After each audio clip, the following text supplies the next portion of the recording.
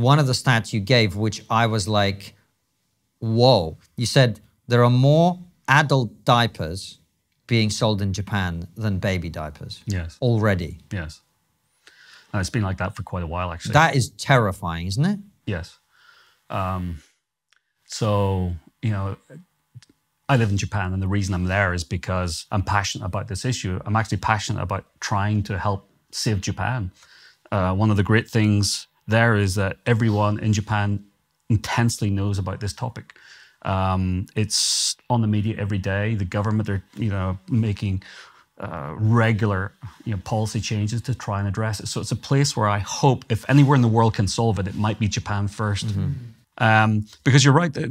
Another statistic in Japan, this data goes back a few years, but within the last 5 to 10 years, the average number of people waiting for a care home was around 400,000 people. When you get to an age in Japan of needing a care home, you can't take care of yourself. You're living alone. That is the moment you can put yourself on the list to wait for a care home. Wow. So you need a care home, but you can't be on the list until you need it. Why? Because there aren't enough care home spaces. The average time, I think, from then to wait on a care home place is 3 years. So you got people who literally are unable to take care of themselves, unable to dress themselves, unable to do anything, living for 3 years before that place in the care home opens up. Japan is a template for much of Europe. Can I say, let me say it here, I haven't said this before, but you know, I'm from the UK originally. I didn't have a vote here, but because I don't live here, but I'm pro-Brexit.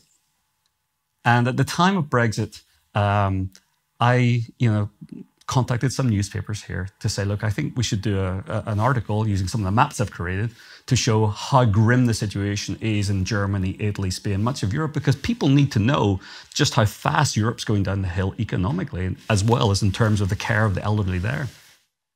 And I used the slogan, if you like, or I was using the term, it's safer to be out, because of what's going to happen in Europe with this rapid aging of old people that's already well underway.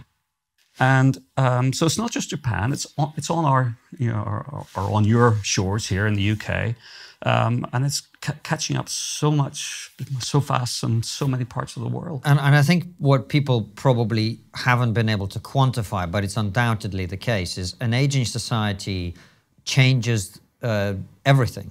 It changes whether people start businesses or not. It changes whether there's innovation in society. Because as we all know, that once you get to a certain age, you become less flexible and less willing to take a risk. I mean, that's why young people are much more risk hungry, because that's the time you're supposed to be trying things, because you've got time to fail.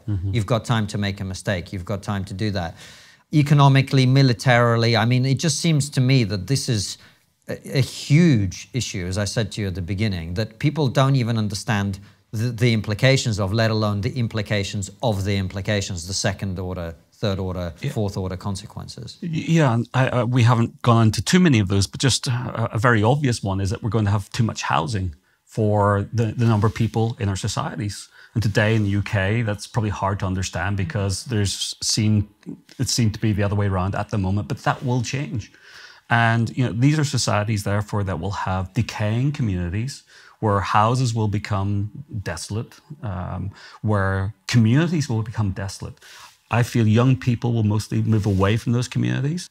I think certain towns will become what I call magnet towns that people gravitate towards, mostly younger people, which become quite expensive. The older people will be left in the decaying towns without enough healthcare. Taxes are going to go up for everybody. And then you take national debts. So most countries, Japan certainly, all countries I want to say, have got significant national debts. And these tend to get larger rather than smaller.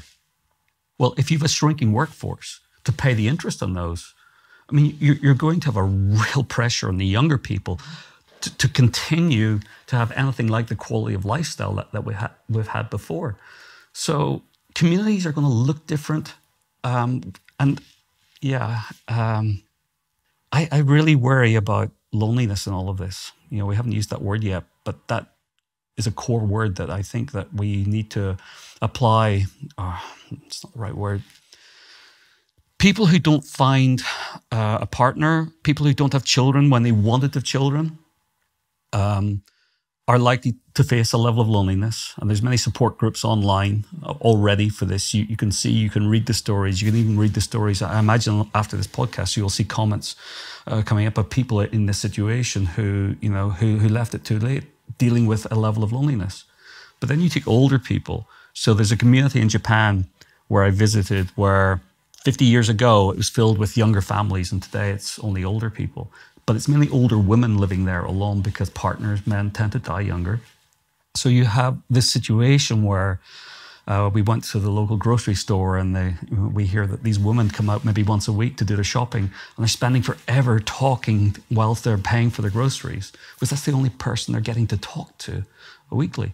And we've got to do something about this. Clearly, we can't let people remain in their apartments without a sense of community. But we're going to have to think about so many issues, so many problems that come out of this that we're not scratching the surface of yet.